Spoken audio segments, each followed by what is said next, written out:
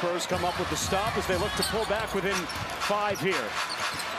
Doug McDermott into the game for the first time, and McDermott cans the triple. On the inbound, we already saw the turnover between the two Jays earlier. There's another one in the backcourt. Sam Hauser. That's that Kobe kind of stuff that he does. Beautiful job moving the ball around in the air, keeping it away from the defense. That was a spectacular finish. That's something that's been great.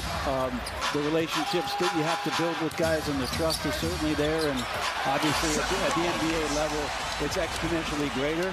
Amazing people, great family there. And then calling games in the playoffs with Marv Albert, Ian Eagle, Kevin Harlan. I mean, the best of the best. Kevin Calabro. And it's fun to watch it. I mean, that's when I came into this season, that was what I was looking for, to see rookies at game 1 and 2 and to see them at game 40. With 3 to shoot, goes into Hauser. The drop off underneath. Bassey's got to put it up. Spurs throw it away. Tatum is called for the no. He's going to count the basket. Out there clearing some brush today.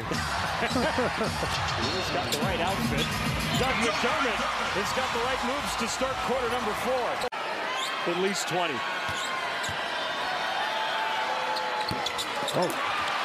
1 of 2 at the line for McDermott. Richardson brings down the rebound.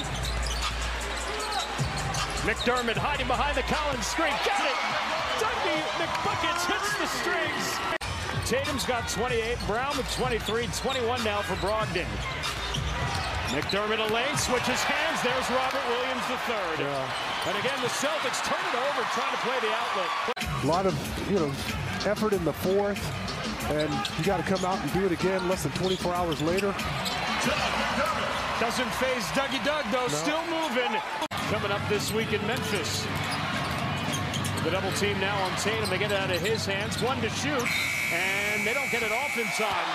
That does not beat the buzzer for Brogdon. 9-point advantage Celtics. 5:40 to play.